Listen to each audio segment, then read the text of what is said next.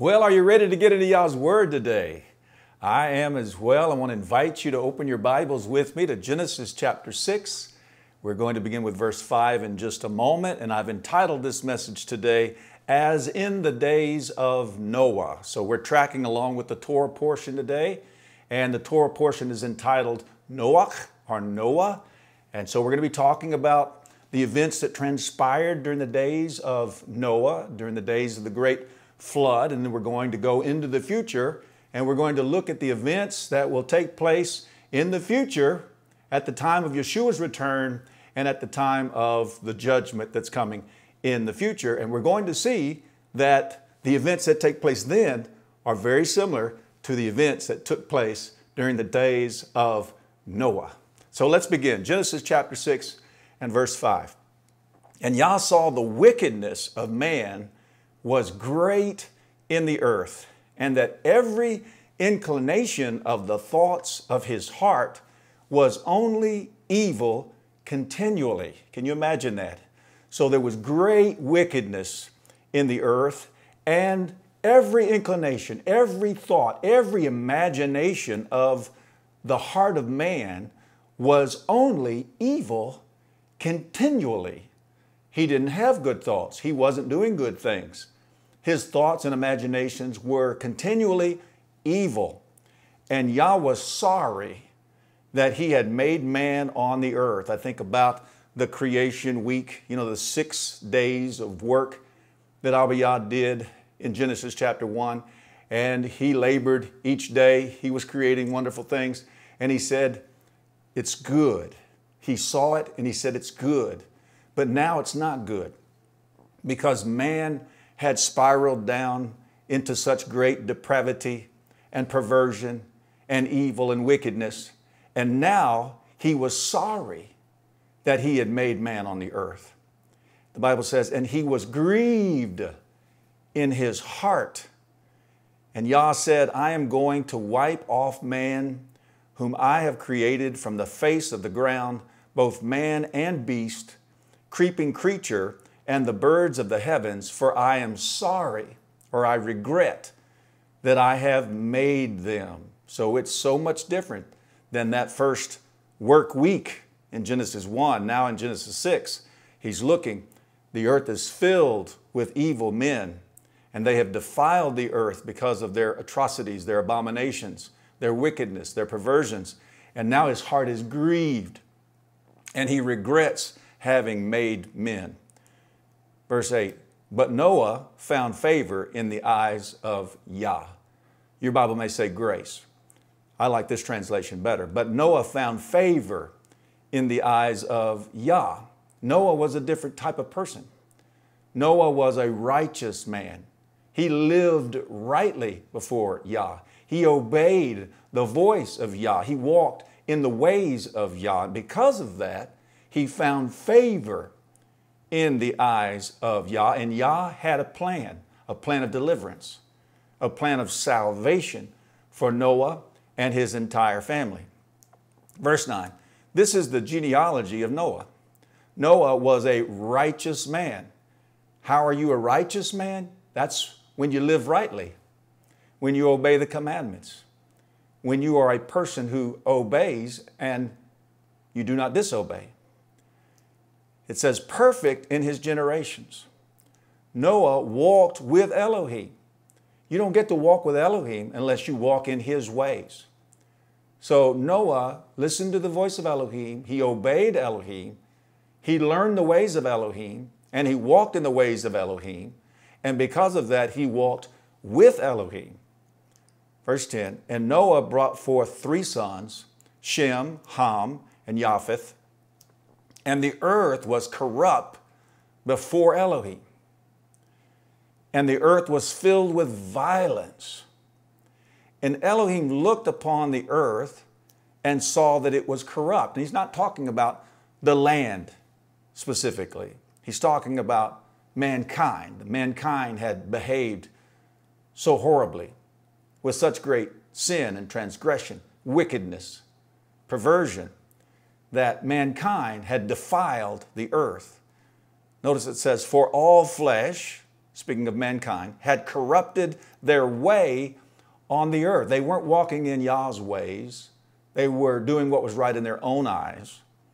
Verse 13, and Elohim said to Noah, the end of all flesh has come before me. In other words, I have judged mankind. I have looked upon their wickedness, upon their evil thoughts and inclinations of their hearts, and I have judged them. I have made a decision. He cannot be a righteous judge unless he judges sin, unless he judges depravity.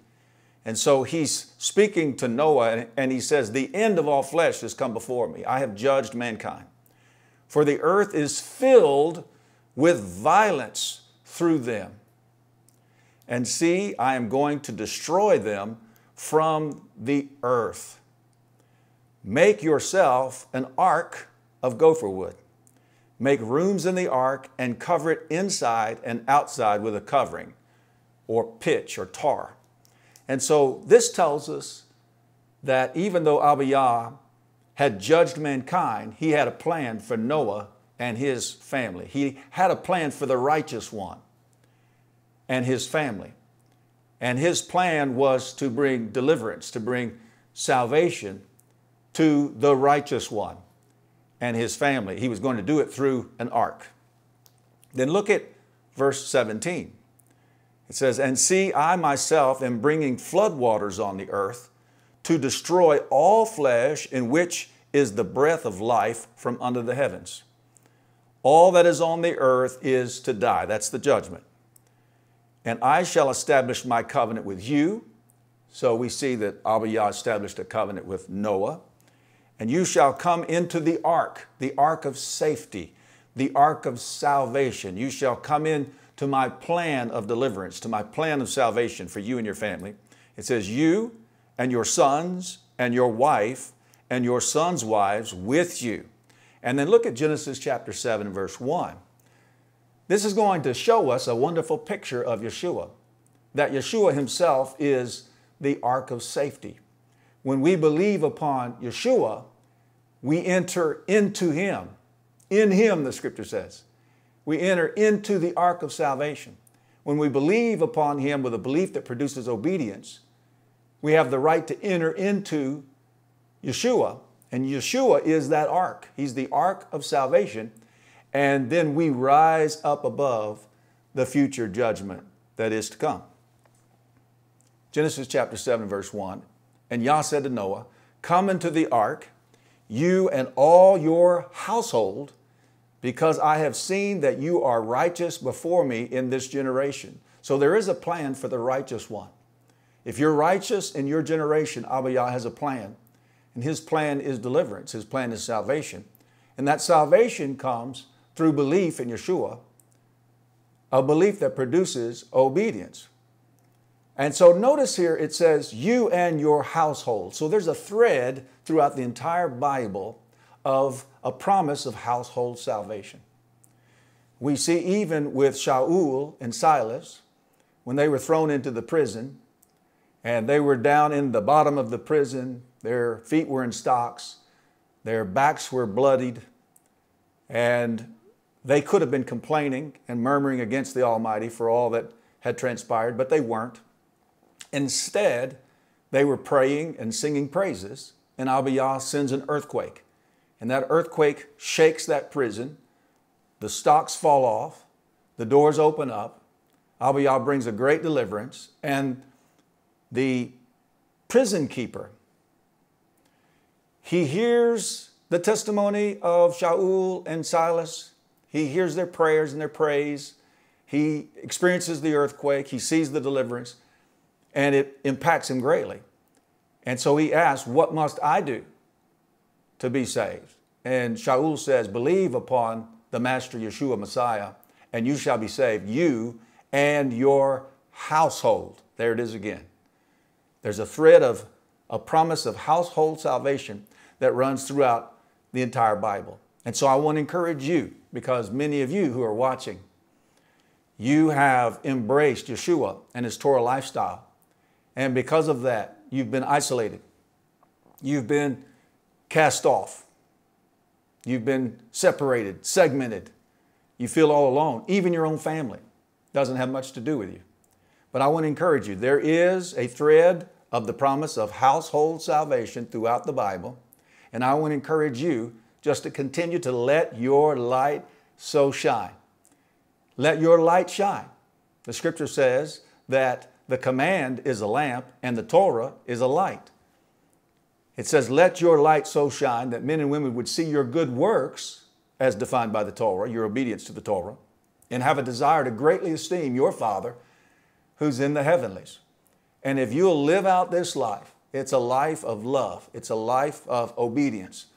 It's a life of right living before Almighty Yah. Then your family will see you. And you can believe and hold on to this promise of household salvation. And over time, I believe, as it says in the scripture, that we all can have that hope and that belief that all of our family members will not only know Yeshua, but will embrace Him and His Torah lifestyle. So this is just a word of encouragement for all of you at this time. It says, come into the ark, you and all your household, because I have seen that you are righteous before me in this generation. Of all the clean beasts, take with you 7 pairs, a male and his female, and of the beasts that are unclean, 2, a male and his female.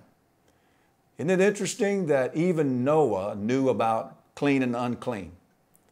This is before Moshe. This is before the Torah of Moshe was given. And yet Noah, who was one of the ancients, he knew about clean and unclean animals. Hallelujah.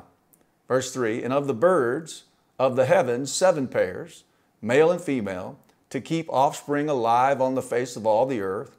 For after 7 more days, I am sending rain on the earth, 40 days and 40 nights it's going to rain, and shall wipe from the face of the earth all that stand that I created. And Noah did according to all that Yah commanded him. Now, that phrase is a given, because the reason that Noah has been singled out for the blessing and for deliverance and for salvation is because he is a man who did according to all that Yah commanded him. That was his habit. He was a righteous man who was a man of obedience. And so there's 2 camps in the world today, those who obey and those who disobey. So which camp are you in? Verse 6, now Noah was 600 years old when the floodwaters were on the earth. And Noah and his sons and his wife and his sons' wives went into the ark because of the waters of the flood. Now look at verse 10. And it came to be after 7 days that the waters of the flood were on the earth. In the 600th year of Noah's life, in the 2nd new moon, or the 2nd new month, the 17th day of the moon, or the month, on that day all the foundations of the great deep were broken up, and the windows of the heavens were opened. And the rain was on the earth 40 days and 40 nights. So this was a great, great, great flood. It was the judgment of Almighty Yah upon the wickedness and the abominations and the cruelty and the violence of mankind.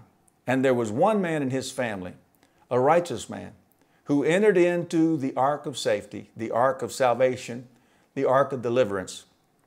And when the judgment came, this man Noah and his family rose above the waters of judgment. Hallelujah. What a wonderful picture of what we have in Yeshua, who is our ark of salvation. Look at verse 17. And the flood was on the earth 40 days, and the waters increased and lifted up the ark, and it rose high above the earth, and the waters were mighty and greatly increased on the earth, and the ark moved about on the surface of the waters. And the waters were exceedingly mighty on the earth, and all the high mountains under all the heavens were covered. The waters became mighty, 15 cubits upward, and the mountains were covered, and all flesh died. That's the judgment. The creeping creature on the earth, birds and cattle and beasts, and every swarming creature that swarms on the earth, and all mankind. All in whose nostrils was the breath of the Spirit of life, all that was on the dry land died. So he wiped off all that stand, which were on the face of the ground, both man and beast, creeping creature and bird of the heavens, and they were wiped off from the earth. And only Noah was left, and those with him in the ark of salvation.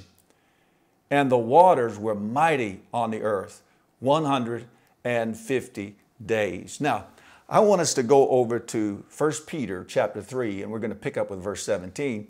And I want to show you that the flood pictures Yeshua's work of redemption in a wonderful and marvelous way. Verse 17. For it is better, if it is the desire of Elohim, to suffer for doing good than for doing evil. So it's better if you suffer because you're righteous. It's better if you suffer for doing good than if you're punished for doing evil. Verse 18, because even Messiah once suffered for sins, not his own. That's the point. Abba Yah could at any point exact judgment on mankind for the sins of mankind. Abba Yah could exact judgment and bring every person to a place of perishing again. But that wasn't his plan. Instead, he provided his son. And his son, Yeshua, lived perfectly. He was without sin.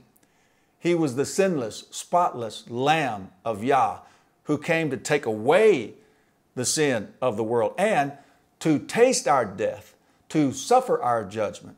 In other words, Yeshua suffered the floodwaters of judgment, so to speak, for all of us who deserved it.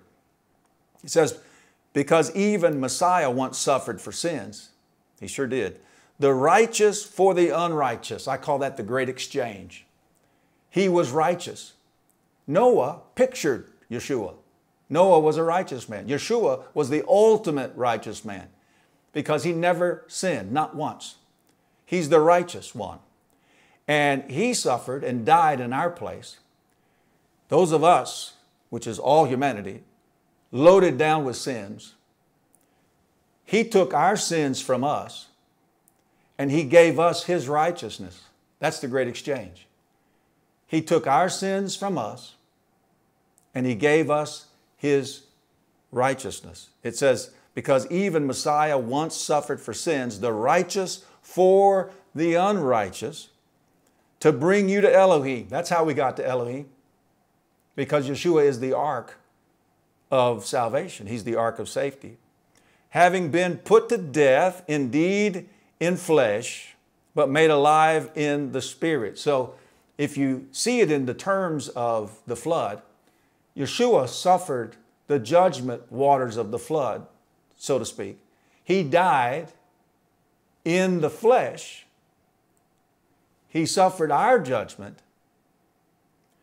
And then he was raised from the dead and he was made alive in the spirit because of his righteous act.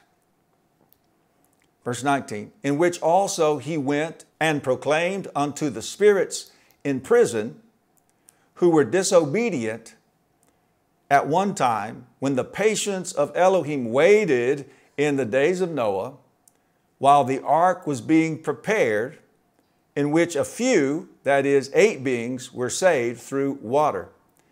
And so what some people don't realize is that Noah was a preacher. He was a proclaimer of Teshuvah. He preached repentance to the people. He did all that he could do in preaching the good news of repentance to turn this situation around. But the people were so wicked and the imaginations of their hearts were so inclined to evil continually that they wouldn't hear. And they were in complete disobedience. It says that 8 beings out of all of mankind were saved through water. Now this is interesting. Verse 21, which figure now also saves us. And that's immersion. So the flood actually pictures water baptism. So Yeshua died in our place. He suffered the floodwaters of judgment that we deserved. He took our sin. He became sin. The scripture says, he that knew no sin became sin for us that we might become the righteousness of Elohim in Yeshua Messiah. His flesh died, just like all of those sinners during the time of Noah. Their flesh died in the floodwaters of judgment. Yeshua's flesh died, taking our judgment upon himself. But because of his righteous act of redemption, Abba Yah raised him from the dead. He became alive in the spirit. And the scripture says that we also die to our flesh, and we are buried with him in immersion. So the sins of the flesh, the old man, dies when we believe in Yeshua, and we receive the promise of the Father. The indwelling set-apart spirit of Abba Yah comes to live inside of us. The old man dies in the flood, in the water of immersion. But it says we're raised with Yeshua to walk in newness of life. So we come up out of that flood and we are made alive in the Spirit. And we are allowed to enter into the ark of salvation. And that ark is Yeshua. And when we're in Yeshua, then we rise up above the coming judgment. What a wonderful, wonderful picture. It says, not a putting away of the filth of the flesh. So when you're water baptized, you're not just taking a bath, but the answer of a good conscience toward Elohim. It's what you do. It's an act of obedience when you believe upon Yeshua. Through the resurrection of Yeshua Messiah, who having gone into heaven is at the right hand of Elohim, messengers or angels and authorities and powers having been subjected to him. So all the angels are beneath him. All authorities and powers are subjected to Yeshua. And I want you to see that Yeshua suffered the flood of judgment for our sins and not for his. So go with me over to Isaiah chapter 53, and we'll pick up with verse 4. Now, this is Isaiah speaking on behalf of Israel, but it applies directly to every person. And when we believe upon Yeshua, then we're grafted in to Israel.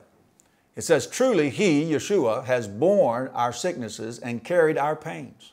Notice they're our sicknesses and they're our pains.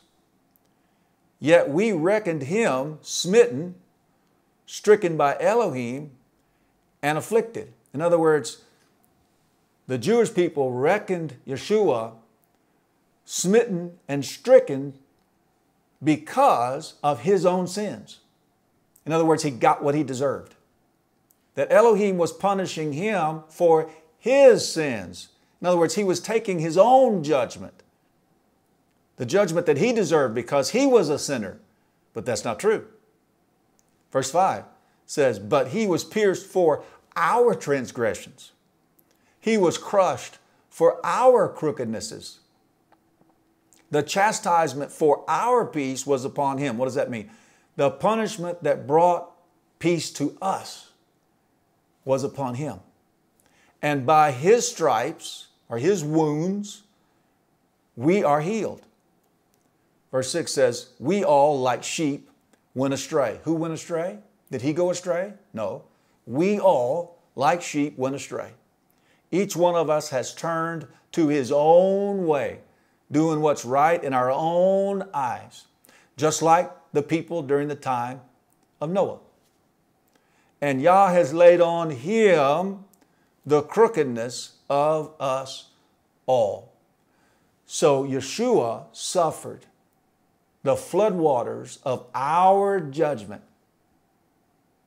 so that we could be declared right through belief in him, a belief that produces obedience, and find ourselves in him, in the ark of salvation, rising above the coming judgment. Hallelujah. Now here's a very interesting passage in Matthew chapter 12, starting with verse 38. And this is going to tell us that Jonah the prophet, you may say Jonah, is in a lot of ways a picture of Yeshua. Now we know that Jonah was running from the will of Abba. That's certainly not a picture of Yeshua. But what happened with Jonah when he was thrown into the deep and he was swallowed up by a great fish, and he was 3 days and 3 nights in the stomach of the great fish, so also Yeshua, the son of Adam, would be 3 days and 3 nights in the heart of the earth. So let's read it. Then some of the scribes and Pharisees answered, saying, Teacher, we wish to see a sign from you. But he answering said to them, A wicked and adulterous generation seeks after a sign, and no sign shall be given to it except the sign of the prophet Jonah. For as Jonah was 3 days and 3 nights in the stomach of the great fish, so shall the son of Adam be 3 days and 3 nights in the heart of the earth. So let's look into the story of Jonah, and let's see how what Jonah experienced pictures what Yeshua went through when he died on the tree, was buried, and was in the heart of the earth for 3 days and 3 nights, and then was raised from the dead. Jonah chapter 2, verse 1. And Jonah prayed to Yah his Elohim from the stomach of the fish. And he said, I called to Yah because of my distress. Think about the distress Yeshua went through. And he answered me from the stomach of Sheol. This is a picture of Yeshua being in the heart of the earth. From the stomach of Sheol I cried, and you heard my voice, for you threw me into the deep. Remember, he suffered the judgment waters for us. For you threw me into the deep, into the heart of the seas, and the floods surrounded me. This is a picture of judgment. All your breakers and your waves passed over me. Billows of judgment. Your breakers and your waves passed over me. I suffered on behalf of mankind. So I said, I have been driven away from your eyes. Would I ever look again toward your set-apart Hekal, or your set-apart temple? Waters encompass me unto life. The deep closed around me. Weeds were wrapped around my head. I went down to the base of the mountains. You remember we read that the waters went up so high that it covered over all the high mountains. The earth with its bars were behind me forever. Here it is. But you brought up my life from the pit. Hallelujah. O Yah, my Elohim. When my life fainted within me, I remembered Yah, and my prayer went up to you into your set-apart Hekal. Those observing false worthlessnesses, idolatry, paganism, and the like, forsake their own loving commitment. But I slaughter to you with the voice of thanksgiving. I pay what I have vowed. Deliverance is of Yah. Verse 10, then Yah spoke to the fish, and it vomited Jonah onto the dry land. So that's speaking of resurrection. The scripture says it was Abba Yah who raised Yeshua from the dead. Hallelujah. And now let's go into the future, and let's look at some verses that tell us that Yeshua's return is as the days of Noah. See, you got to have a foundation in the Torah if you're going to be able to interpret all of Scripture correctly. So we see that what was started in the book of Bereshith, the book of beginnings, continues all throughout the Bible. What was done in the past will be done again in the future. There's nothing new under the sun. So when you understand these principles, then you can understand what's going to take place in the future, and you can walk in the light and not in the darkness. So we're going to go to Matthew chapter 24 and pick up with verse 29. It says, and immediately after the distress of those days, this is talking about the great tribulation period, or what's called the time of Jacob's trouble. The sun shall be darkened, and the moon shall not give its light, and the stars shall fall from the heaven, and the powers of the heavens shall be shaken. And then the sign of the son of Adam, speaking of Yeshua, shall appear in the heaven, and then all the tribes of the earth shall mourn, and they shall see the son of Adam coming on the clouds of the heaven with power and much esteem. And he shall send his messengers, his angels, with a great sound of a trumpet. And they shall gather together his chosen ones, his bride, the righteous ones, the obedient ones, from the four winds and from one end of the heavens to the other. Now look at verse 36. It says, but concerning that day and the hour no one knows, not even the messengers or the angels of the heavens, but my Father only. This is Yeshua speaking. And as the days of Noah, isn't that interesting? Now Yeshua is going to compare what's going to happen in the future with what's already happened in the past. And as the days of Noah, so also shall the coming of the Son of Adam be. For as they were in the days before the flood, remember, Noah was preaching, he was proclaiming, he was trying to get the people to respond and perform Teshuvah and turn to the Master in obedience, to repent, get their hearts right. It says, for as they were in the days before the flood, they were just eating and drinking and marrying and giving in marriage. They were just living, but they weren't listening and they weren't turning to the Master. It says, until the day that Noah entered into the ark. So Abiyah was patient up until the day that Noah and his family entered into the ark. And they did not know until the flood came and took them all away. They weren't paying attention. They were walking in darkness. Their ears were stopped up. Their eyes were blind. Their thoughts were evil. It says, so also shall the coming of the Son of Adam be. It's going to be the same way. Those of us who believe in Yeshua and who walk in his Torah lifestyle, we're going to be preaching.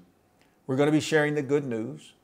We're going to be calling people to repent. We're going to be preaching Teshuvah, to return to the Master in obedience. But there'll be many people whose eyes are dim, whose ears are stopped up, whose hearts are hard, and they're not listening. They're doing what they want to do. They're doing what's right in their own eyes. Maybe they have a form of religion that runs contrary to Scripture, but they believe they're right and that's the way they like it.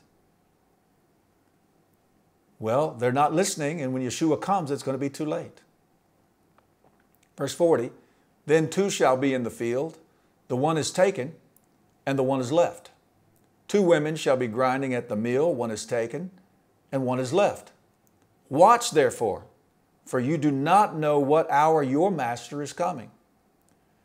And know this, that if the master of the house had known what hour the thief would come, he would have watched and not allowed his house to be broken into. Because of this, be ready too, for the Son of Adam is coming at an hour when you do not expect him. And so again, Yeshua uses this story in the Torah about Noah as a righteous man and how he was saved by Elohim by entering into that ark of salvation, and how the others were unrighteous and wicked and wouldn't listen and wouldn't hear, and they all perished in the waters of the flood. So let's go a little further. Let's go to 2 Timothy chapter 3. We'll pick up with verse 1. And I want you to see here that Shaul is prophesying about what men will be like in the last days. And you'll see that it's exactly the same as in the days of Noah. 2 Timothy chapter 3, verse 1. But know this, that in the last days, hard times shall come. Your Bible may say perilous. Perilous times are coming. We need to know that, and we need to prepare for that. We don't want to be caught off guard. Difficult times are coming. Perilous times are coming. Verse 2, for men shall be lovers of self, self-focused, selfish, loving themselves, worshiping themselves, lovers of silver or lovers of money, boasters, proud, blasphemers, disobedient to parents, thankless, wrongdoers, unloving, unforgiving, slanderers, without self-control, fierce, haters of good, betrayers, reckless, puffed up, lovers of pleasure rather than lovers of Elohim, having a form of reverence but denying its power. Turn away from these. When I think about what we're going through here in this nation, even today, when I think about all of the violence, when I think about the murder, when I think about the mayhem, when I think about the cities burning, when I think about all of the lies that are spoken in politics, I can see these things. I can see that these things are taking place even today. And so we're getting close. 2 Timothy chapter 3 and verse 13 says, but evil men and impostors shall go on to the worse, leading astray and being led astray. So evil men and impostors will get worse and worse. Again, very much like in the days of Noah. They're going to lead people astray, and they're being led astray themselves. 2 Timothy chapter 4 and verse 3, it says, for there shall be a time when they shall not bear sound teaching. There's coming a time when you can speak the truth in purity. I'm talking about the unadulterated truth, and they're not hearing it. They don't want to hear it. They refuse to hear it because the truth brings a challenge. They don't want to be challenged. They like what they're doing. And there's coming a time, this passage says, that they shall not bear sound teaching. They're not hearing it. And this is also religious people. I think it's probably more religious people than not, because they don't want to hear sound teaching. They just want to hear what they want to hear. But according to their own desires, remember, they do what's right in their own eyes, they shall heap up for themselves teachers tickling the ear. They just want you to tell them what they want you to tell them. And they shall indeed turn their ears away from the truth. I'm not hearing it. And be turned aside to myths. And then go with me over to 2 Peter chapter 2, and we'll pick up with verse 1. This all sounds very much like the days of Noah, but these are the things that are going to happen in the future. And they're happening, many of these things are happening even right now. 2 Peter chapter 2 and verse 1, but there also came to be false prophets among the people, as also among you there shall be false teachers. So there's going to be false teachers who shall secretly bring in destructive heresies and deny the master who bought them, bringing swift destruction on themselves. And many shall follow their destructive ways, because of whom the way of truth shall be evil spoken of. So because these false teachers are bringing their destructive heresies, they're going to cause the people to be led away, so that when the truth is spoken, people aren't going to hear it, and the way of truth is going to be evil spoken of. Verse 3, and in greed, with fabricated words, they shall use you for gain. In other words, they're just about the money. They're doing it for gain, for the money. From of old their judgment does not linger, and their destruction does not slumber. It's coming. The judgment's coming. For if Elohim did not spare the messengers or the angels who sinned, but sent them to Tartarus and delivered them into chains of darkness to be kept for judgment. Verse 5, and did not spare the world of old, but preserved Noah, a proclaimer of righteousness. That tells us that he was preaching the truth in those days. And 7 others, bringing in the flood on the world of the wicked, and having reduced to ashes the cities of Sodom and Amorah, condemned them to destruction, having made them an example to those who afterward would live wickedly, and rescued righteous Lot. See, the righteous are always rescued, who was oppressed with the indecent behavior of the lawless. For day after day, that righteous man dwelling among them tortured his righteous being by seeing and hearing their lawless works. Then, if Abba Yah did all of that, then Yah knows how to rescue the reverent ones from trial, from tribulation. He's not going to sweep us away to avoid all trouble, take us up to heaven, and all of that. You know that very popular doctrine amongst religion. But He's going to keep us safe in the midst of the trial. He's going to keep us safe in the midst of the tribulation. He's going to deliver us. It says, and to keep the unrighteous unto the day of judgment, to be punished. So there is a day of judgment coming for all unrighteous people. For the righteous, He's going to keep us safe. We are in Yeshua. We are in the ark of safety. We are in the ark of salvation. And as long as we remain there, as long as we continue in our belief in Yeshua, a belief that produces obedience, then when the judgment comes, we're going to rise above the judgment waters and be safe with Yeshua. Go with me over to 1 Thessalonians chapter 5. We'll pick up with verse 1. This is going to tell us that the day of Yah comes as a thief. It says, now, brothers, as to the times and the seasons, you do not need to be written to. In other words, you understand the times and the seasons. For you yourselves know very well that the day of Yah comes as a thief in the night. For when they say, doesn't say when you say, you righteous ones, it says, for when they say, the world, peace and safety. In other words, they're just going on about life. They're saying peace and safety. We're all just doing fine. Then suddenly destruction comes upon them as labor pains upon a pregnant woman, and they shall not escape. Well, this is exactly what happened during the days of Noah. They were just going on about their business, marrying, giving in marriage, eating, drinking, and then sudden destruction came upon them when it started raining, and then it was too late. Verse 4, but you, brothers, are not in darkness, so that this day should overtake you as a thief. Because you are people of revelation, you are people of the Word.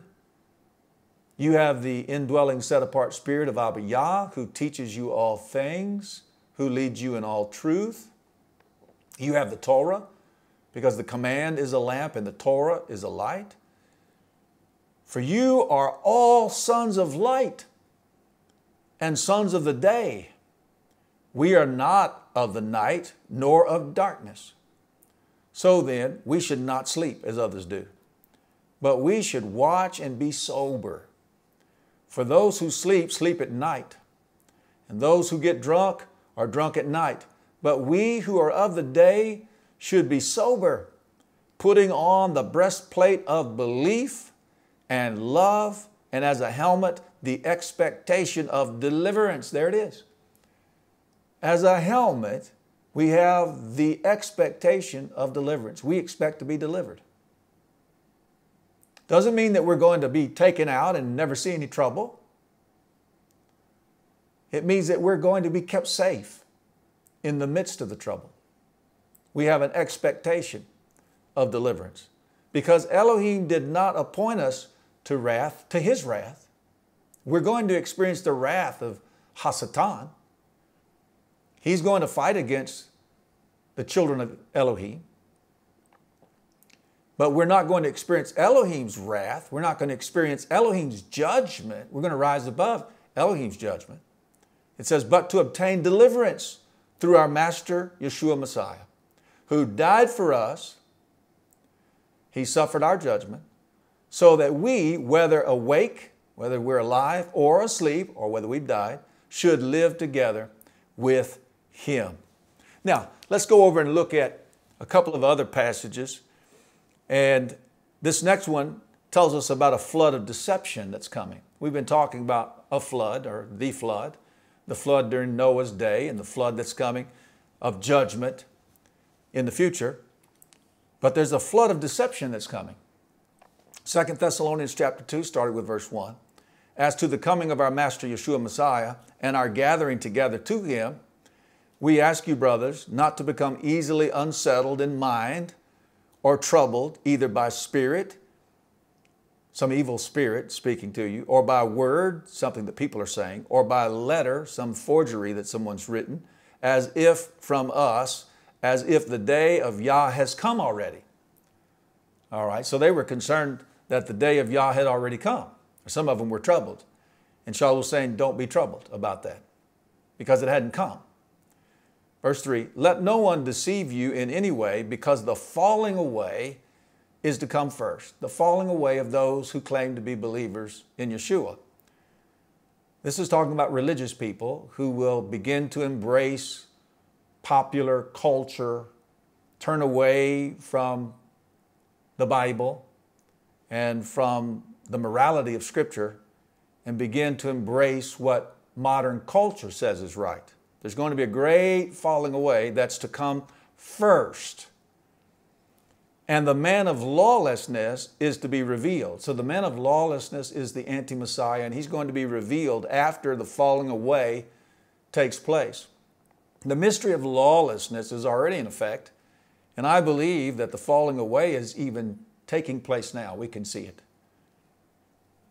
The son of destruction, he's called, who opposes and exalts himself above all that is called Elohim, or that is worshipped, so that he sits as Elohim in the dwelling place of Elohim, showing himself that he is Elohim. This is speaking of the abomination of desolation, written of by the prophet Daniel.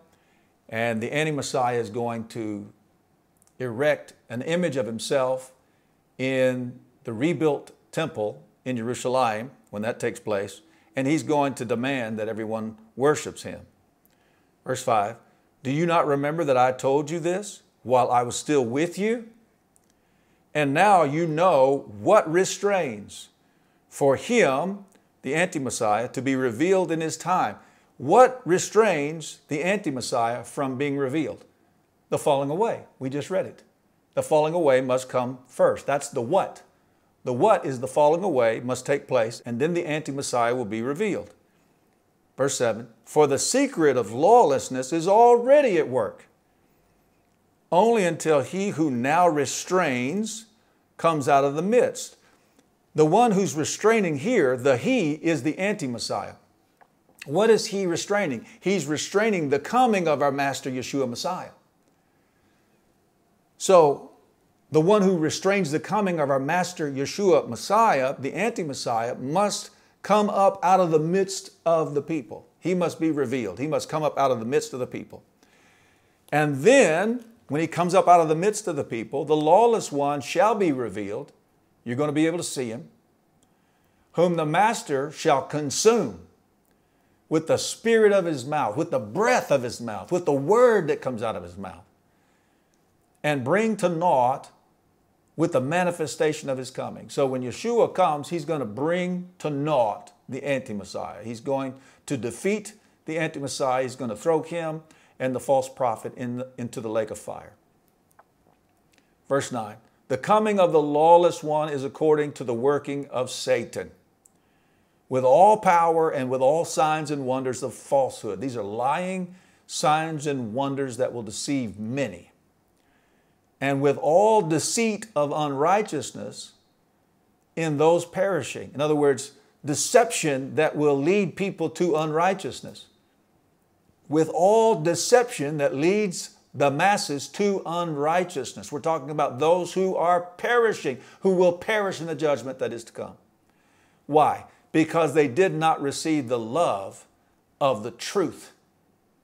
If you're unwilling to receive the love of the truth, you're going to be deceived unto unrighteousness, and then you'll perish. It says, because they did not receive the love of the truth in order for them to be saved. To be saved, you have to receive the love of the truth. You have to believe in Yeshua with a belief that produces obedience. And then you can be in Him, in the ark of salvation, and rise above the judgment. Verse 11, for this reason, Elohim sends them a working of delusion. So, number one, Hasatan is going to send delusion. He's going to send deception and deceive people into unrighteousness. But this says that because they would not receive a love of the truth, Elohim is going to send them a working of delusion for them to believe the falsehood, in order that all should be judged who did not believe the truth. So there comes a time, if you refuse to believe the truth, not only are you being deceived by Hasatan, but you receive from Elohim a working of delusion so that you will believe the falsehood, so that you will be judged because you did not believe the truth, but have delighted in the unrighteousness. So there's a flood of deception, a flood of delusion that's coming upon the wicked. And there's a judgment that is coming. And we're going to finally finish up with this passage that tells us that the final judgment is not a judgment of water, but it's a judgment of fire. As you recall in our Torah portion, you go back and read the entire Torah portion, you know that Abba Yah made a covenant. And his covenant was, his promise was that he would no longer, never again, judge mankind, judge the earth with floodwaters. And he put his rainbow in the cloud as a sign of that covenant that he will never again judge the earth with water, with floodwater. So this final judgment that is to come in the future is not one of water, but it's one of fire. 2 Peter chapter 3 and verse 3 says, knowing this first, that mockers shall come in the last days with mocking. They're going to be mocking, walking according to their own lusts, and saying, where is the promise of his coming? They're mocking. He's not coming. They're walking according to their own lust. They're just like the men and women of the days of Noah. And they're mocking people who have belief. And they're saying, where is the promise of his coming? For since the fathers fell asleep, all continues as from the beginning of creation. Everything's the same. Nothing's changed. For they choose to have this hidden from them. So they refuse to understand these principles, that the heavens were of old, and the earth standing out of the water. We read about that in Genesis 1. The earth and the waters were separated. The earth came up out of the water. And in the water, because of the flood in Genesis 6, by the word of Elohim, through which the world at that time was destroyed, being flooded with water. And the present heavens and the earth are treasured up by the same word. So the present heavens and the earth are reserved by the word of Elohim. Something's going to happen in the future. Notice it says, being kept for fire, a fire judgment. There's a fire coming. Everybody needs to understand this. So I'm like Noah today, and I'm speaking through these cameras to anyone and everyone who will hear this message. And I am calling on people to perform Teshuvah, to turn to the Master in obedience, to repent, to get your hearts right, to begin obeying the Scripture. Why? Because there's a fire coming. I can imagine Noah saying, there's a flood coming, and all the people laughing at him. And I'm saying there's a fire coming. because that's what the scripture says right here. And the present heavens and the earth are treasured up by the same word, being kept for fire, to a day of judgment and destruction of wicked men. Wicked men are going to be judged, and wicked men are going to be destroyed. You can't live doing what's right in your own eyes. You have to believe upon Yeshua and obey the scriptures. If you're going to find yourself in the ark of salvation and rise above the judgment that's coming. Verse 8, but beloved ones, let not this one matter be hidden from you, that with Yah one day is 1,000 years, and 1,000 years as one day. Yah is not slow in regard to his promise. In other words, don't get discouraged. He is coming. Yeshua is going to return. There will be a judgment. Yeshua is going to gather up his bride. He's going to gather up those who follow him, his righteous ones. Yah is not slow in regard to the promise, as some count slowness. Those mockers, But is patient toward us, not wishing that any should perish, but that all should come to repentance. So he's patient. He's patiently waiting. He's waiting. He wants us to continue to preach this word, to preach repentance and forgiveness of sins, to go into all the world and preach this good news message of belief in Yeshua that produces obedience. He doesn't want anyone to perish, but that all should come to repentance. Verse 10, but the day of Yah shall come as a thief in the night, in which the heavens shall pass away with a great noise, and the elements shall melt with intense heat. This is that judgment of fire. And the earth and the works that are in it shall be burned up. Seeing all these are to be destroyed in this way, there's a fire coming. What kind of people ought you to be in set-apart behavior and reverence? In other words, don't you think you ought to be obeying the Bible?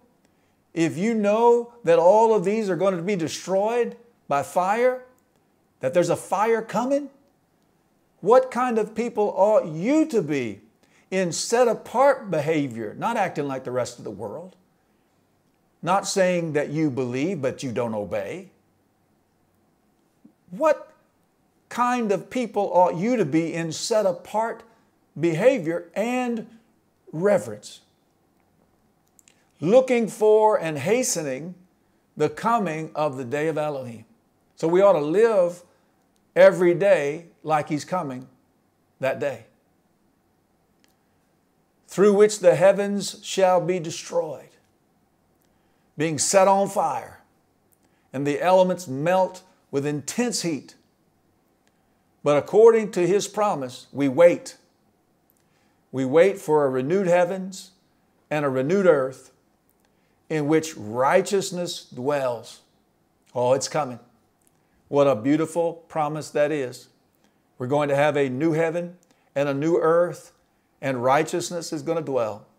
So then, beloved ones, looking forward to this, do your utmost to be found by him in peace, spotless and blameless. In other words, be like Noah. Be one who is righteous, who is living rightly. Be one who is spotless and blameless and perfect. And so, knowing these things, that what took place in the days of Noah will take place again in the future. We're not children of the darkness. We're not asleep. We're not walking in the darkness. We are children of the light. We have the Torah. We have all of Scripture. We have the indwelling, set-apart Spirit of Abba Yah teaching us and leading us into all truth and understanding. It's time that we be prepared and empowered to go and preach this message of Teshuvah, to preach repentance and forgiveness of sins in all the nations, as Yeshua said, and then the end will come. Hallelujah.